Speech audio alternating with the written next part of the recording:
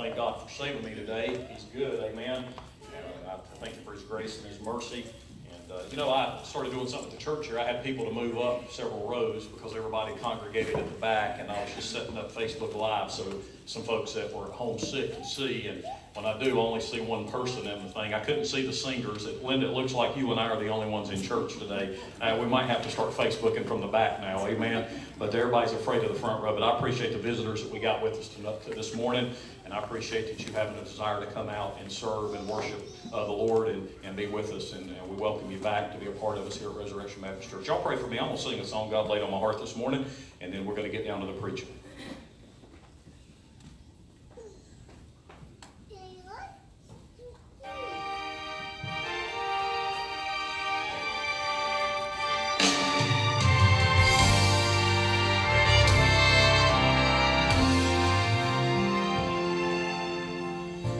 Something is wrong with America.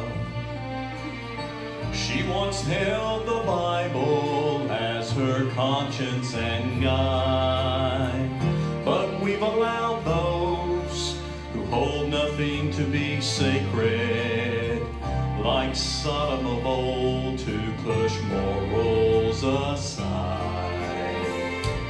Where are the men who once stood for right, and the women who championed their cause? We must return to the values we left before this country we love is totally lost. We want America back.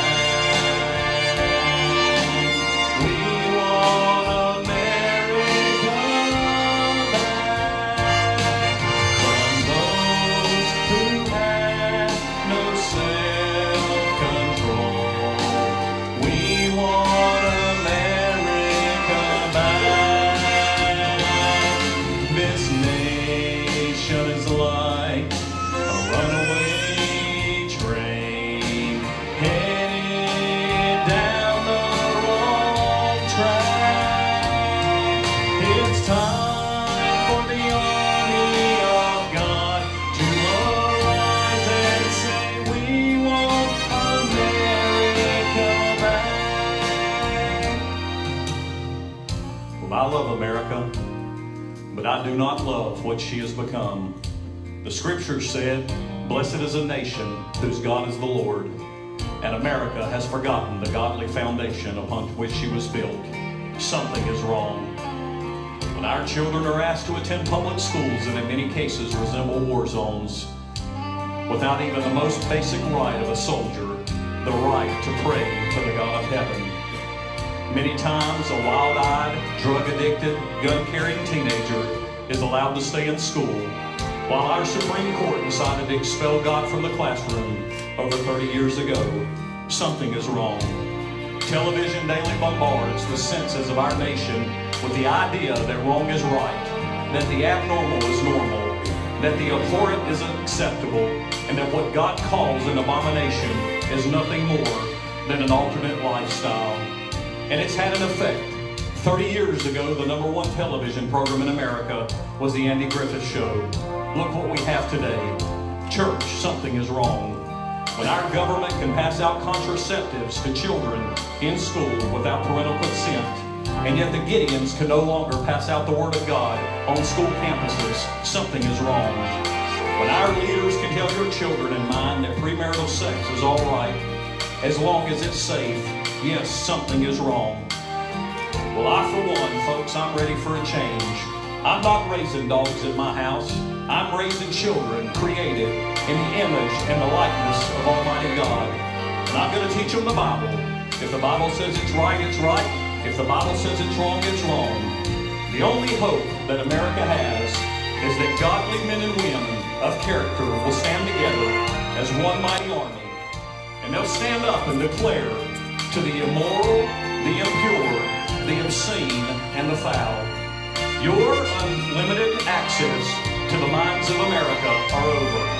The army of God that has been silent for way too long Folks, it's time to take America back.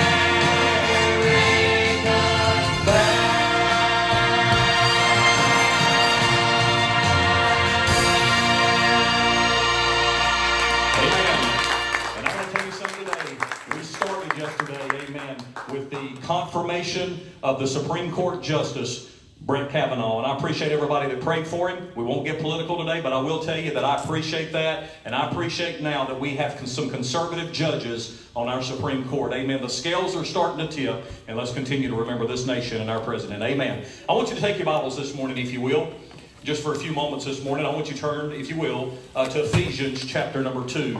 Ephesians chapter number 2. I'm going to give you a minute to get your place here, and I'm going to get turned on here.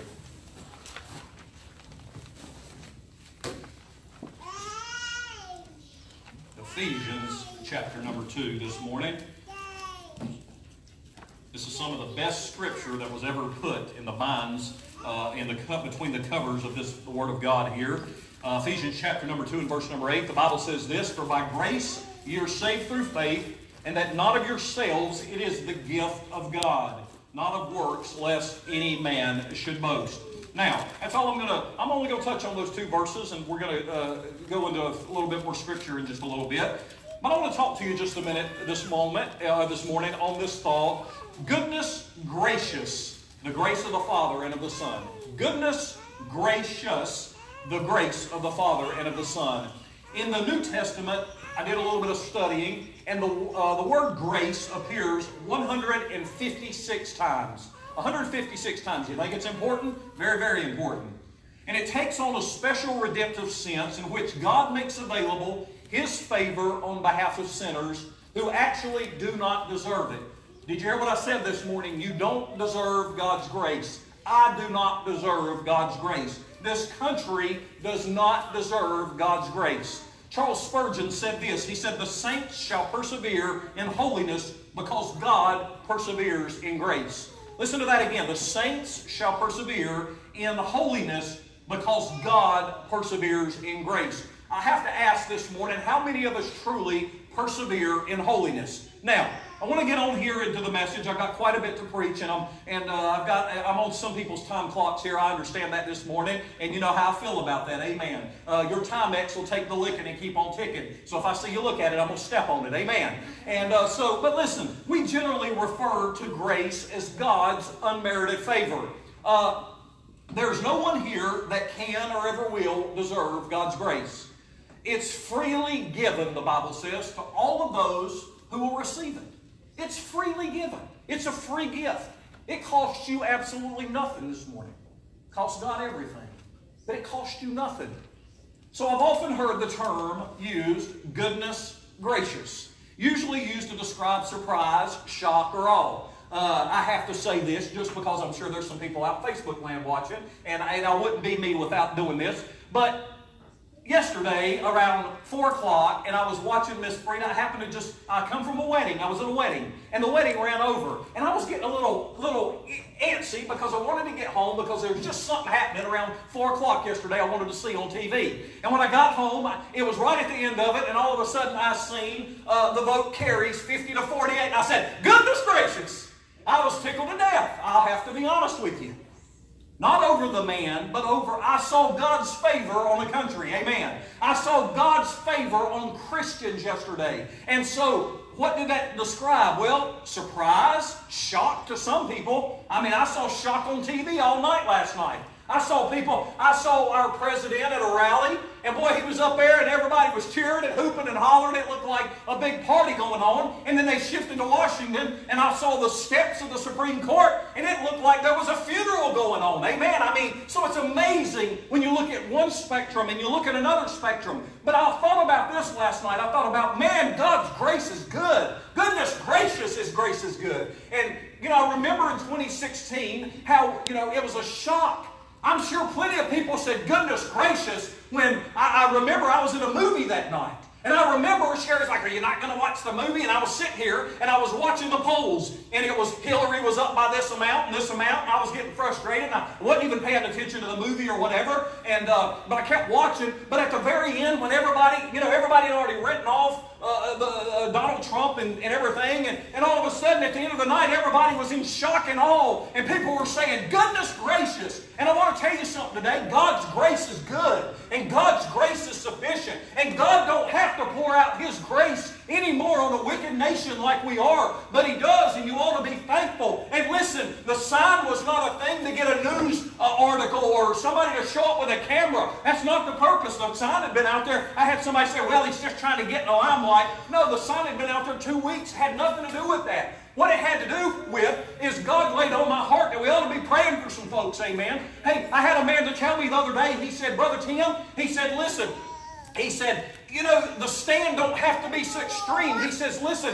whatever God's going to have take place is going to happen. So we really don't have to do anything. And I said, no, I disagree. God didn't call Christians and pastors and preachers to sit around and say, well, God, I know you know everything, and God's going to do whatever He wants to do, so I don't have to do anything and rely on God. Listen, what we're supposed to do, the Bible tells us, when we get saved, amen, we're supposed to go out here, amen. We're supposed to carry the banner, amen. We're supposed to take a stand for God. And listen, and that's when God will pour His grace out. Don't you sit around. Hey, that'd be like me saying, you know what, I ain't never going to pray for nobody in this church. I don't care if you get saved or not, because you know what? God has a plan.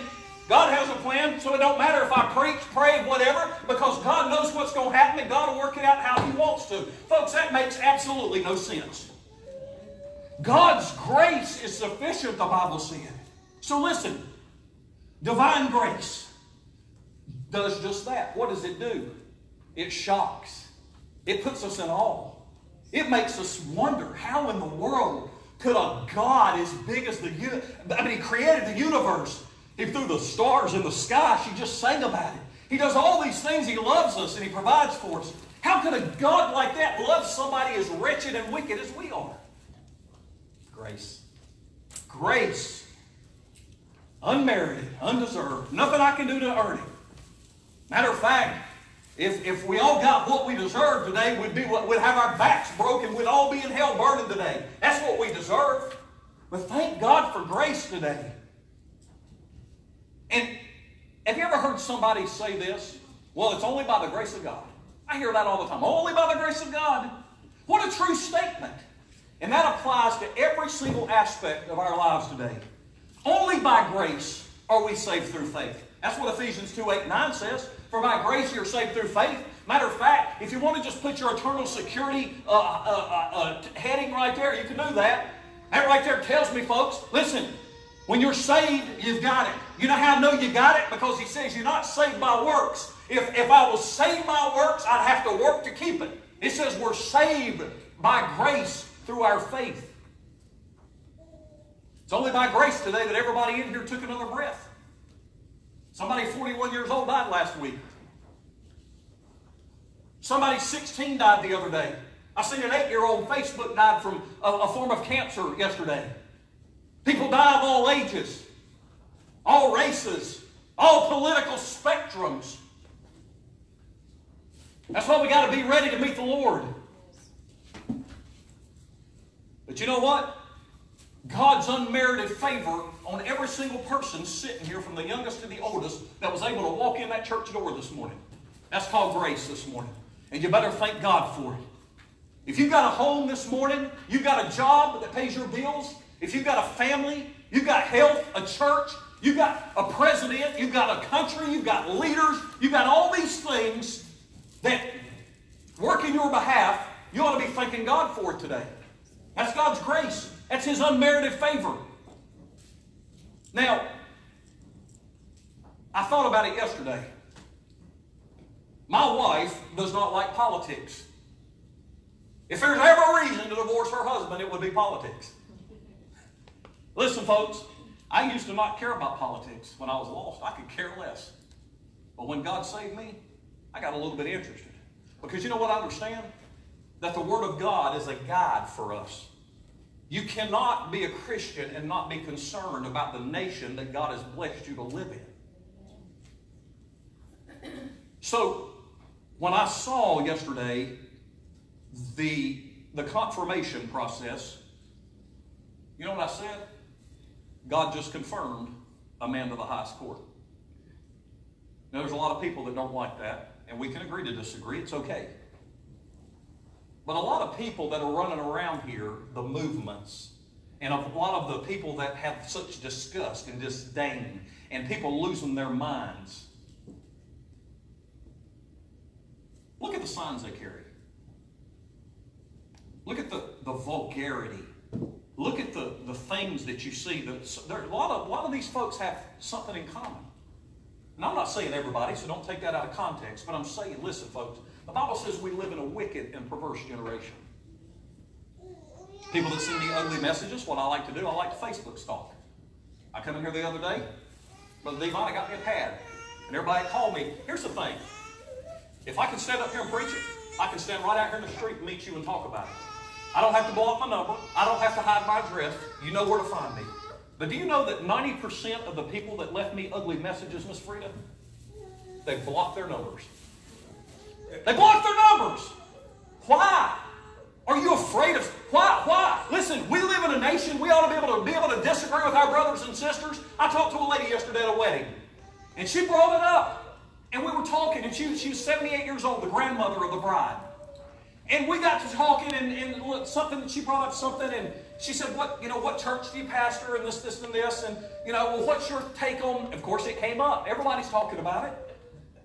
Well, don't ask me if you don't want to hear, so I told her, and she was very respectful, and she said, God bless you. She said, thank you. She says, because, there's a lot of preachers out here that won't do that.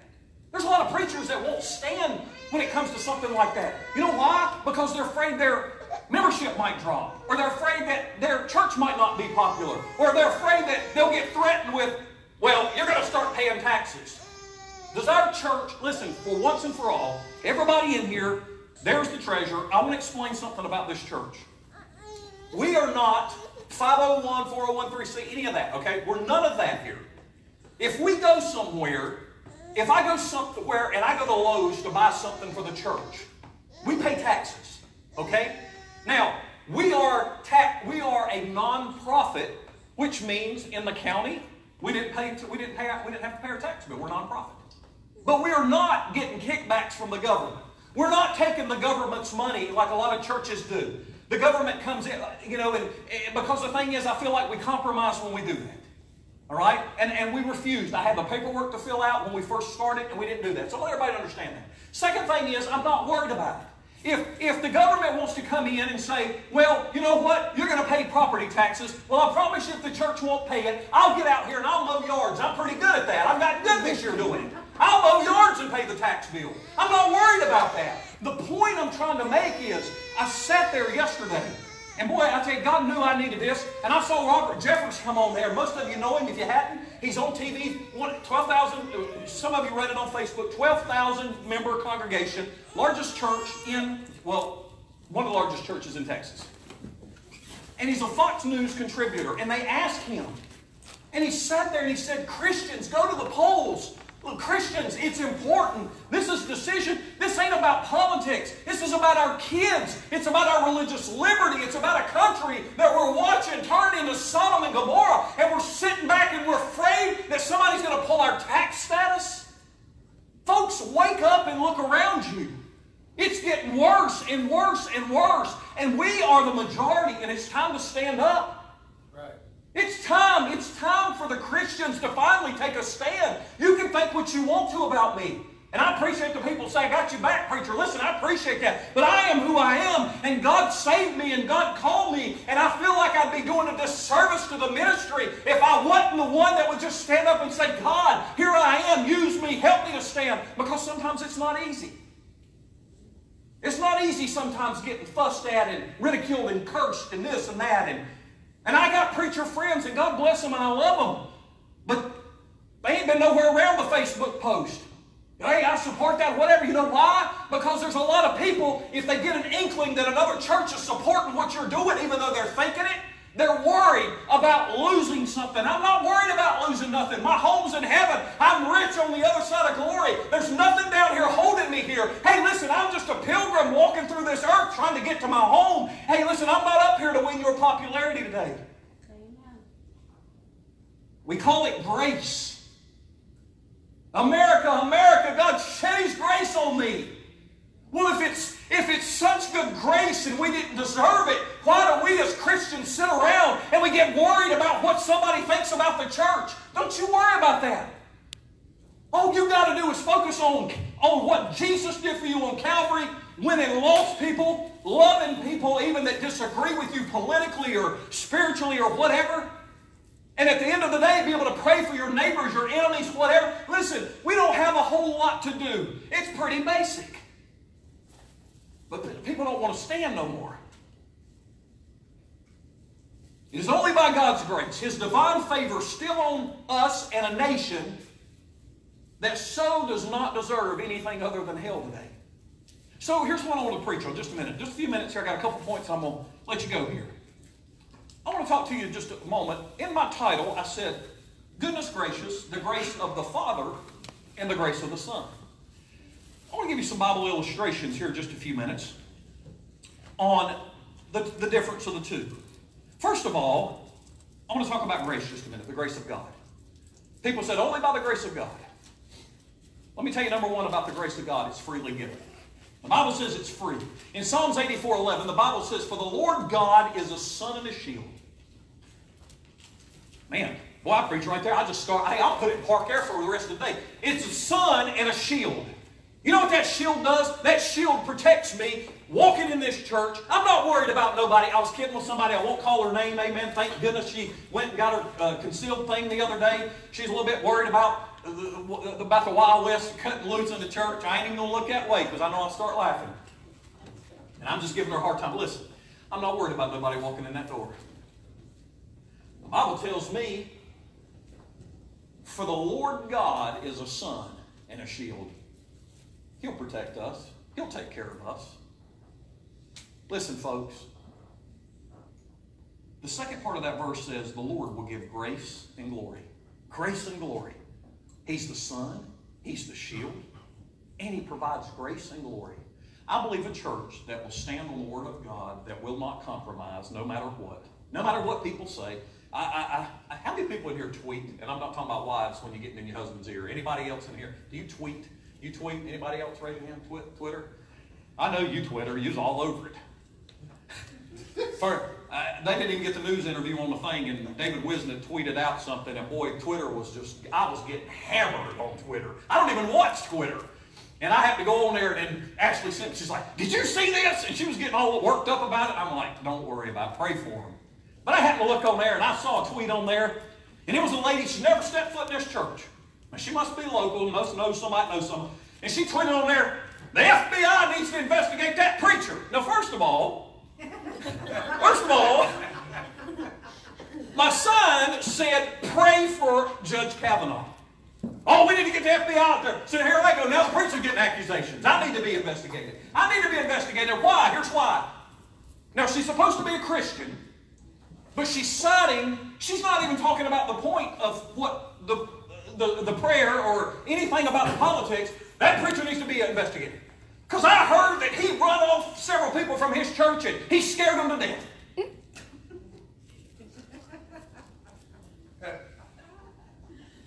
Folks, I can't tell you where this will lead to next week. Next week it'll be I murdered 5 people and buried them in the graveyard back here. it never ceases to amaze me, but that's all you got to do. All you got to do is just sit there behind a keyboard, blocking your number, whatever, and you put something out there. I went to the lady's Facebook as soon as I saw it. Of course, I couldn't get on there because I was going to just send her and say, hey. So I tweeted back. Did you see my tweet? I tweeted back. I did a tweet. I tweeted back and I said, now, let's be very mindful to tell the truth on here. That's all I said. Now, the point I'm trying to make is this. Folks, God's going to protect us. I can't control what somebody says about me. You can't control anything somebody says about you. You can't shut somebody's mouth up. You can't. Listen, just don't worry about it. Keep your mind focused on the things of God. Don't worry about everybody else. It's okay. People are going to say stuff. I disagree with half the stuff I seen on the news last night. But I didn't hop a plane even though Linda said she'd go with me and go to Washington. The thing is, folks, listen. God has shed His grace not only on us individually, but this country. Aren't you glad you live in the United States of America? I mean, you could have woke up today in an underground church somewhere over in North Korea that if they caught you reading the Bible, they'd put you in jail or beat you or kill you. I mean, be thankful where you live today. This is America. We're still the home of the land of the free and the home of the brave so far. You could have been born in any other country. I'm thankful to be an American. I love the country. I believe there's still some good here. Amen, I do. But I think God's grace eventually is going to run out. David got a taste of God's grace right here. Let me finish the rest of that verse. It says, for the Lord God is the sun and His shield. The Lord will give grace and glory.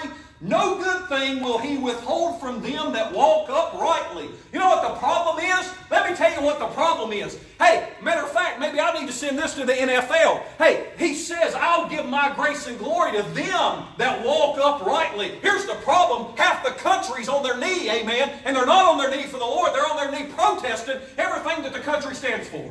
He says, I'll bless them that stand uprightly, amen. We need some people in this country. We need people in our churches that'll walk uprightly. Hey, that'll put sin in your rearview mirror. I love the people. I tell you, it motivates me sometimes. The people that remind me of what I used to do. Well, I remember seeing you at the bar, and I remember seeing you do this and that. Hey, guilty, that was me. I remember you with the women and the booze and this. Hey, that was me. Hey, I'm not denying it, but I thank God for His grace, because if it hadn't been for His grace, I wouldn't be here today. Amen. That's God's grace. That's right. Amen. Now, you want to go out here and hire a perfect pastor? Good luck finding one. But I'm going to tell you something. I kind of like the pastors that have been through the ringer. I like the pastors that have been in the world. I like the pastors that can stand up here and tell you, don't do what I did. Hey, and stay close to the cross and don't walk away from God, because I wasted a lot of years. God's grace. David said, listen, he's telling us. He says, listen, there's a formula in this verse here. He says, just live what you say you have. If you're saved today, live it. If you're saved and you know it, clap your hands. If you're saved and you know it, why don't you just stand up and live like it? Amen. Quit living like hell all week. Quit confusing everybody around you. There's people not in church today. I disagree with a preacher around here on a lot of things, but I'll agree with one thing that he said. And I love him to death, and we just agree to disagree on some things. But I agree with this. He said that we've got too many preachers and pastors standing up in the pulpit preaching and spending all their time on church members that are lazy, that lay out of church, and we're preaching less to the people that need Jesus. I believe that. I spend 90% of my time chasing people that have gotten out of church. All the time. Please come to church. Go, we miss you. Please get your kids in church. You don't understand what you're doing. And all of this. And you know what they do? They ignore you. But they'll send you a message. Hey, Pastor Appreciation, I'll get a message saying, hey, you want some chicken, or you want some, you want to make some muffins? But they won't answer anything else you send them when it relates to church. You know why? It's like I'm invisible. Preacher, I'm not going to go to church this week or next week or the next week. But then all of a sudden, if they got something good, I'll show up for it. Folks, listen to me today. It's so important, and I see it all the time. God's grace eventually, He's not going to spoon feed you a big dose of grace anymore. When your lives are falling apart, your family's falling apart, and your daughter's pregnant, and your son's on drugs, and this and that, and you say, preacher, I don't understand why. Just look back. Look at all the grace that He's bestowed upon you. And where are you at? Where are people at today? There's people that could have been in church today. It breaks my heart. I know you get tired of hearing about it. And I've heard bad people tell me, preacher, move on from them. And then when I move on from them, I get backlash because I didn't love them enough. So it's like you can't win. It's not rocket science. It's God's will that we live as a new creature when we become born again, folks. That's the hardest thing for the church in 2018. People say they want to get, preacher, I want to get saved. I want to turn from that wicked life and all that. And they get saved and then all of a sudden they're back out there. You know why? Because they can't get grounded here. They can't get their feet grounded. I've seen people all week long for the last 2 weeks, politically charged Christians. Miss Frida, I mean, they've been on there left and right. Just political posts, political conversations, arguments, this, that, and the other. I have to think to myself, well, they're so outspoken about that. Why aren't they in church today? God just answered your prayer. God answered one of the biggest prayers that you'll ever see in your lifetime in regards to this country yesterday.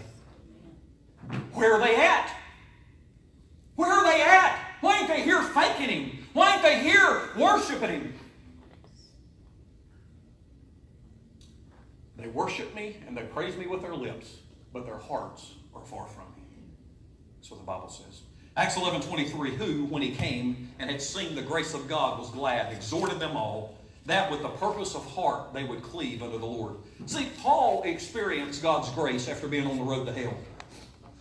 That day on the road to Damascus, Paul was on the way to hell, Saul at the time, and God saved him and He changed him. And who would have thought that Saul, a tax collector, an evil guy, who would ever thought he would have traded his checkbook for the Word of God? Amen? But he did.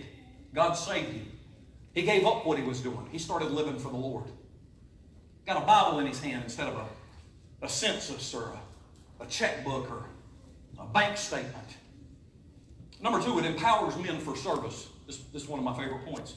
1 Corinthians 3:10, according to the grace of God which is given unto me, as a wise master builder, I have laid the foundation, and another buildeth thereon. But let every man take heed how he buildeth thereupon. Paul could have never spoke these words before he met the Lord Jesus Christ.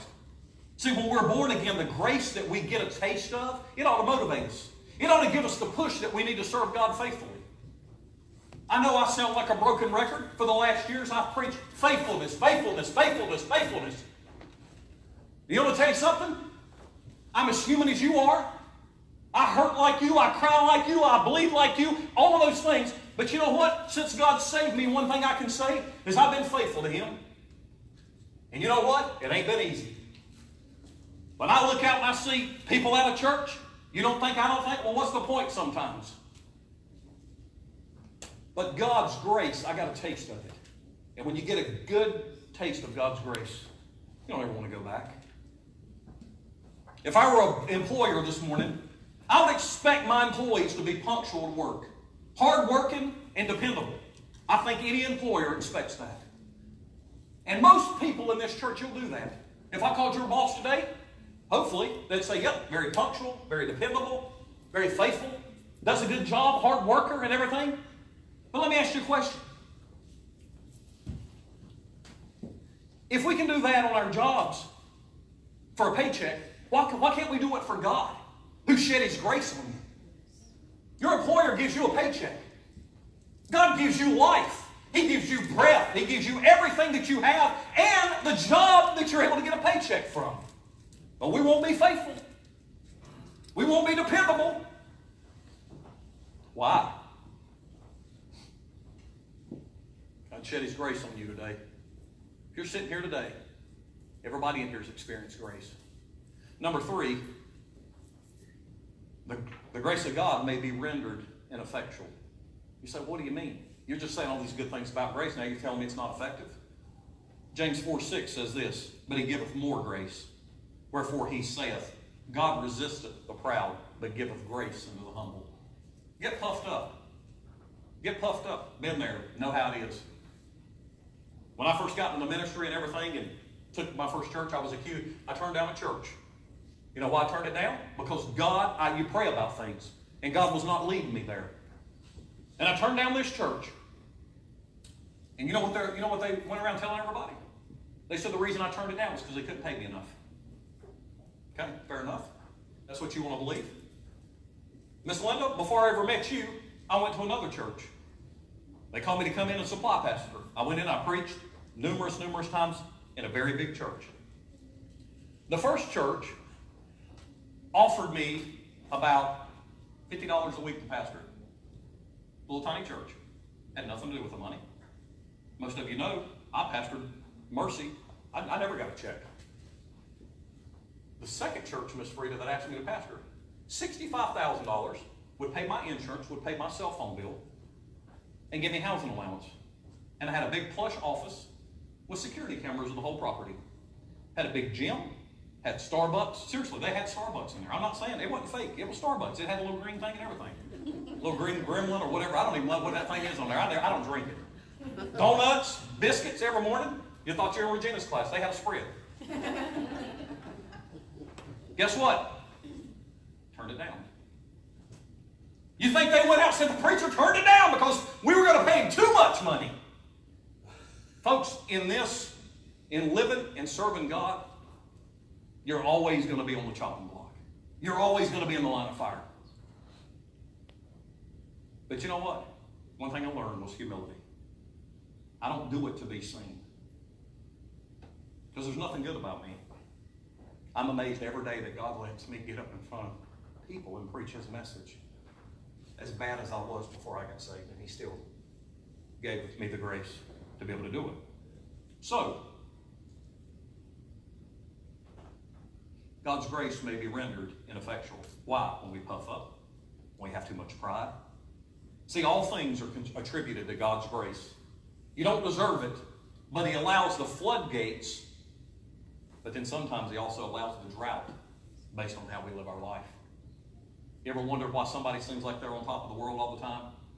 They're singing Amazing Grace. There's a lady at our work that I work with at the surgery center. She comes in, sweet lady, plays piano in another church, sings. Every time I come in, Devon, she's shorter than you are. Sweetest lady ever.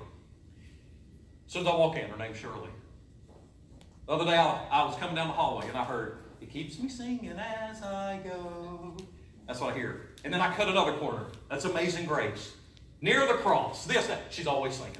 Comes in the room, the doctor's in there. They're in there listening to rock and roll, country, whatever, rap, whatever. She walks in there, boy, she's just singing praises of the Lord. Everybody loves her. Everybody respects her. She's humble. She loves the Lord. I believe that the way we live determines how much grace we get. Number 4, it's not given for selfish usage. 1 Peter 4:10, as every man hath received the gift, even so minister the same to one another, as good stewards of the manifold grace of God. See, when God blesses us, we're supposed to be a blessing to somebody else. You ever think about that? He didn't say, "I'm going to pour out my blessings upon you. I want you to soak them in like a sponge and just keep them." We're supposed to be a blessing to somebody else. We're supposed to be a blessing to our neighbor. And listen, not only are we supposed to be good stewards in our tithes, that's why every time we hear the word steward, we always think about tithes. But listen, and that's important. We're supposed to spend God's money in the way we should. We're not supposed to go out here and throw it around and do stuff that we don't need to do with it and all that. We should take on missions and pay the bills at the church and things like, yes, we know and all that. But listen, but there's other things. He says give to others. Coat closet, groceries. Maybe we can't give out money, but there's something we can do. Can we build a ramp for somebody? Can I come take you to the hospital or to the doctor? Can we run you by something that you might need? You can't get out. Can I bring you a gallon of milk? Or is there something I can do for you? I've got a few people in this church that'll go visit people. A few. Now, I'm not fussing, but I'm telling you this. The reason you don't visit is because you are not on the flip side. You're not the person that can't get to church. You're not the person that is hurting. You're not the person that has to do with that. Life is good until it's flipped around. Folks, I don't care who you are. I want to tell y'all something. I went to the hospital a couple times and I visited somebody. And they're so thankful that they got somebody to just stick their face in the room and say, "Hey," even if you can't stay a long time, it's good to see somebody. You Facebook all you want. You can call on the phone all you want. But sometimes it's just nice to see a smiling face, a brother or sister from church to come in and say, "Hey, good to see you." You know what it lets them know? It lets them know you care. See, Facebooking and stuff, everybody can do that. It doesn't take any time to do that. It's not inconvenient to do that. But it's inconvenient when we have to drive 20 minutes out of the way when we've got to go somewhere else. Or we want to do this or we want to do that. You know what? Grace is not given for selfish usage. We're supposed to give it away. No ulterior motives, just a sincere helping of grace for somebody else. Number 5, grace is given to the humble. 1 Peter 5:5, I've got about 5 minutes, I'll close here. Likewise, be younger, submit yourselves unto the elder. Yea, all of you be subject one to another, and be clothed, listen to this, with humility. For God resisteth the proud, and giveth grace to the humble. You know what that means? Respect one another. Respect others' opinions. Hey, Facebook world, everybody who likes to troll pages, you can be a Democrat, I can be a Republican, I can be a Democrat, never happened by the way, or you can be a Republican. But here's the thing, we can still love one another. We still can disagree. Just because somebody carries the NIV don't mean I can't stand them and I can't have nothing to do with them because I'm King James only. Just because you believe you can lose your salvation, and I can show you all over the Word of God that that is not biblical, that once you're saved, you're saved. But you know what? We still can love one another. The only difference is you're going to have a miserable life trying to work to keep yours, and I ain't got to. Amen. Now don't give me that, well, that don't mean, so you just can go out here and you got a license to sin. I can hear it already. No, you don't have a license to sin. Here's the thing, when God saves you, do I think people can fall back and sin? Sure they can. But they ain't going to stay there. God's going to get a hold of them. This is for the people that go out here and say they're saved and they live like hell, drink, do drugs, whatever, sleep with this one, that one, whatever, and they just do that their whole life and say, I'm saved and I'm out of the will of God. I don't believe that. I believe they need to get born again. Amen. You know how I know that? Because that used to be me. So here's the thing. Respect each other. Respect each other. Even though you don't agree. If somebody comes up to you, if a Jehovah's Witness, they come up, respect the fact that at least they do believe in something. And they stand. Respect the fact that they stand on what they believe even though it's wrong. Respect it. And have a conversation. Let me tell you something else. And this will go a long way. Respect your pastor. And I'm not just talking about me. If I was in your position, I never ever went to a church that I did not respect the pastor. You know why? I don't care what you think about him. It's not based on your opinion. See, God didn't as far as I know, God didn't call anybody in this church and say, listen, I'm going to do the confirmation hearing on Pastor Jones, and I need to know what you think, and we need the FBI to, I need you to go and do a background check. Listen, that's not what God does. God calls the man of God, okay? He calls him, and you're supposed to respect. And if you disagree with something and you come to the pastor and you can't get past it, and if you need to move on to another church, that's understandable. But you still can respect one another. You don't have to come into church and just because a pastor, you get in an argument with somebody. Boy, I've been there before. I mean, I'll tell you something. I want to throw this out. Let me just tell y'all this. I got into a refereeing between 2 or 3 ladies in a church over the way and the location of the plates in the fellowship building. One of them spent half a day moving them around, and the other one, who was in charge of it, didn't like the fact that she went over there and took her time and was at least working, trying to help to clean some things up. And they got into it, and all I did was, hey, I'm not siding. Look, you did a great job. Y'all get together. You can work it out, whatever. And one of them got mad, left the church. She didn't say nothing about the plates. It's, man, that preacher, him and his friends and his buddies, and he's got his entourage, and that's the only people he hangs around and loves and all. I mean, I just went to the dogs, Miss Frida. And they come to me and ask me to kind of get involved to work it out. Seriously? That's no respect there, folks. You don't like your pastor? Go out, tell him you love him, pray for him, and go on, just like he ought to do with you. Not talk about people, not tell the plate story on you. The grace of Christ. Let me tell you something. The grace of Christ was exhibited as a mere child. The Bible says in Luke chapter number 2, when Jesus was growing up, that he waxed strong in the Spirit, that he was filled with wisdom, and the grace of God was upon him.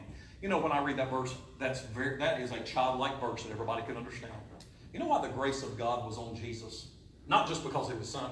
Where was Jesus often found? Was he down at the playground? Was he at the skating rink? Was he out playing video games or tweeting. Where was he at? He was more times than not found where? In the temple. What was he doing? Praying, teaching. He was teaching elders. The Bible says he had the grace of God because he was filled with the Spirit. How do you get filled with the Spirit? Read your Bible. Pray. Come to church. You want the Spirit of God on your life? Be faithful. You want the grace of God upon you? Come to church. Get involved. I like that little thing somebody shared with me the other day. Said instead of going out here ragging your church and trying to find the perfect church and leaving the one that you're in, why don't you come and do something and get involved and help the church? Amen. I believe that's the most truest statement I've ever heard. Ever wonder why you're not experiencing grace in your life? Let me ask you a question. When's the last time you prayed longer than 5 minutes? Read more than a verse or two in your Bible? See, grace is unmerited favor. You don't deserve it. The more we do for God, the more grace, I promise you, you'll receive. God honors service. He honors our prayer life. He honors our witness. I put out on the sign out there. Some of you saw it, some of you didn't. Read it when you go out. It's fine. God hears.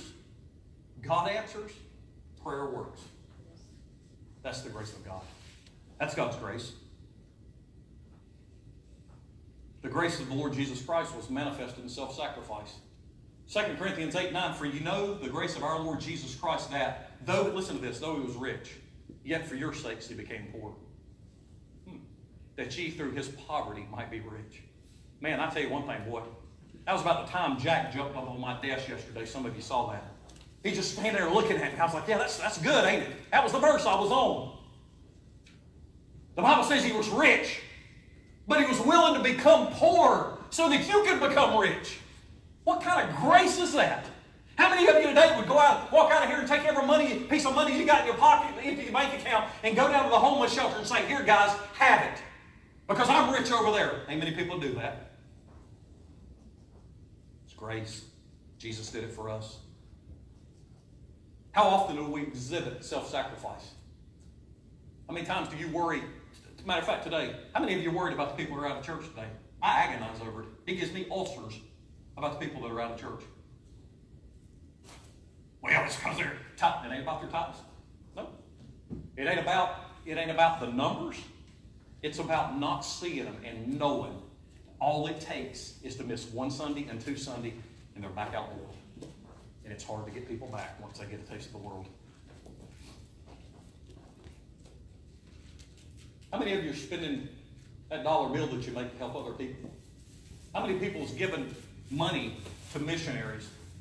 Listen, we got a few missionaries here at the church want to take on more.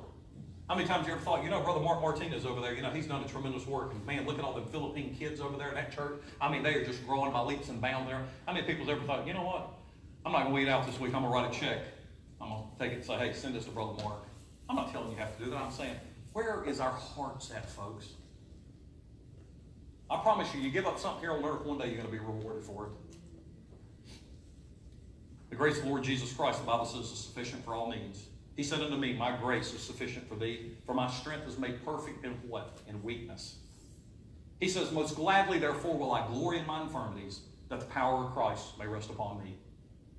Folks, I'll tell you something today. The grace of the Lord Jesus Christ is all you'll ever need. It fills voids and longings. It'll give you power when you're at your weakest. It'll give you, it'll put a smile on your face. David said, yea, though I walk through the valley of the shadow of death, I'll fear no evil. He said, because you're with me.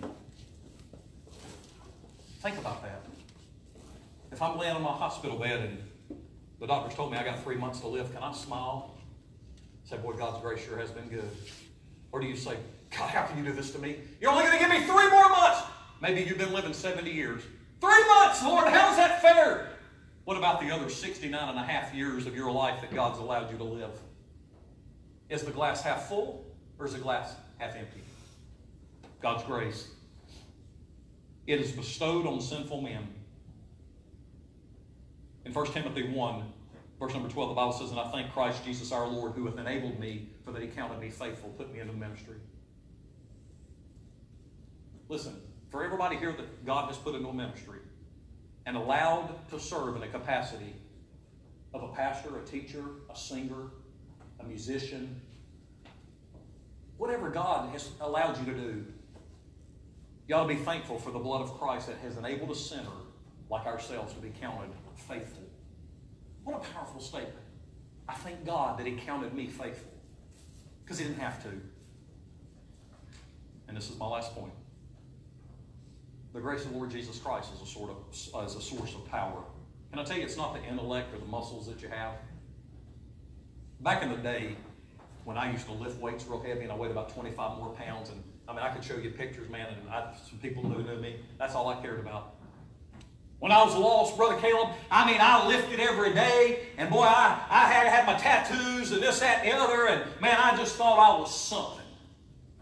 You know what? When God cuts you down to size, you realize you're nothing. It's not your looks. It's not your job. When I was a police officer, boy, I thought, man, I got the power and all that. And boy, you just think you got the tiger by the tail.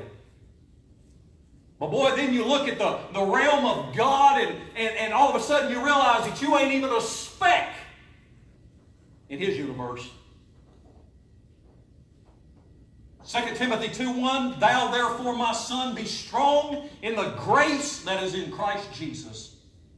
Paul told Timothy, he said, hey, the power is in the grace of the Lord. It's not in you. Listen, the power is not in Tim Jones. My preaching, it doesn't come from down here. It comes from up there. It's nothing that I can do. Plug into Him today. His grace is sufficient, the Bible says, for your finances, your family problem, your spiritual problems, the problems of the flesh. He's all you need. Paul told Timothy, he said, that's all you need. I want everybody to do this for me. It's 20 after. Just real quick. If you got a Bible, I want you to turn to Revelation chapter 22. Everybody, if you got a Bible in front of you, just turn here. I want you to see something real fast. I got it written down, but I want you to look at this. Revelation chapter number 22.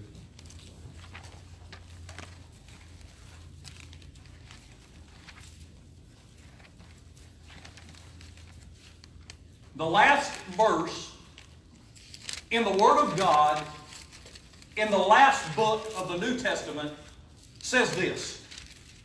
And it should say it in yours. Verse number 21. The grace of our Lord Jesus Christ be with you all. The grace. You don't think there's something sweet and special about grace? He ends off everything from, hey, Alpha and Omega to the beginning to the end, the first, the last, the very last thing he says. The grace of our Lord Jesus Christ. I'm going to finish it off. This is it. We're going out with a bang. Hey, John was done. He's done written. He's done wrote down everything that God showed him and everything. And he ends it off and he says, you know what? Out of everything that I've said, here's what I want you to remember. The grace of our Lord Jesus Christ be with you all. You know what he was saying? God's grace. Jesus' grace, the sufficient grace, the unmerited grace, the free grace, the power that rests in grace. He says, be with you all. Now, boy, you don't think that can't get you through this life? It can't get you through when people want to cuss you out and threaten you because you prayed for somebody? It can't get you through trials and tribulations in your life? Oh, it can. You know why? Because it's good, and it's perfect, and it's power, and it's goodness, grace. For everybody sitting here today, I want you to stand, heads bowed, and eyes closed. Kelly, you come on up if you will, sir. If somebody don't mind, if somebody would hit that thing, if that Facebook thing's still going, we don't like to record the invitation, so if it's on there, just hit stop for me, please. Every head bowed, every eye closed today.